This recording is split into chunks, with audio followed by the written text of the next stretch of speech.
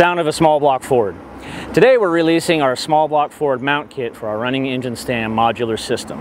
What that means is you get engine specific motor mounts for a small block Ford, bell housing plate kit that picks up all the bell housing bolt holes so that the motor is mounted very solidly in rubber in the stand so it doesn't fall over or anything like that. It's not a universal fit kit. Each motor mount kit is made specifically for the engine so it fits perfectly. Of course, you may be familiar with our Chevrolet and LS and LT variants that we offer. We're also going to be coming out with more kits for Honda K Series, 2JZ, Cummins diesel, all kinds of different applications so that these engines will bolt directly and firmly in place in rubber motor mounts.